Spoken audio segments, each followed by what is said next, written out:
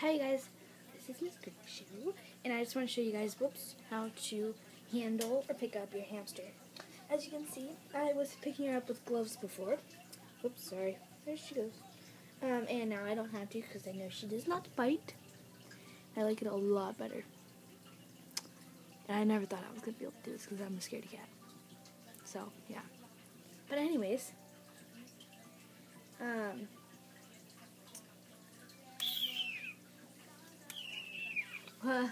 okay, first, I want to show you guys how to not pick up a hamster, and I'm only going to do this once. Okay, you don't want to pick them up like this and by their cheek pouches. That's really bad. People I've seen abuse things. People pick the hamsters up by their ears, and their ears are very, very delicate. Very soft, too. So definitely don't do that. I mean, that's like abuse. They rip off. Their ears can rip off really easily. Oops, there she goes. And a way to pick up your hamster, a good way to, is to basically just scoop them up like that. Scoop them up.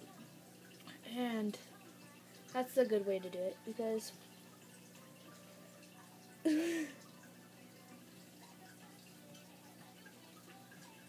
yeah.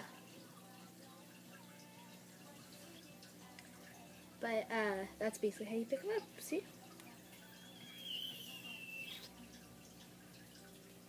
See, I had to pick her up like that because she was. Yeah, so this is cheeks. And that's basically how to handle your hamster. Another thing is don't pick them up like from behind. If you have to pick them up. Oops. So, like, let's say if you had to pick her up, try to get her as close to her face as you can, because if you go back, if you were to pick her up right there, that's where her lungs are, so it's not very good. Anyways, sorry you guys could barely see me. This is Cheeks, and this is how to handle and not handle your hamster. Bye! My best friend is Cheeks. Thanks for watching Hammer Time.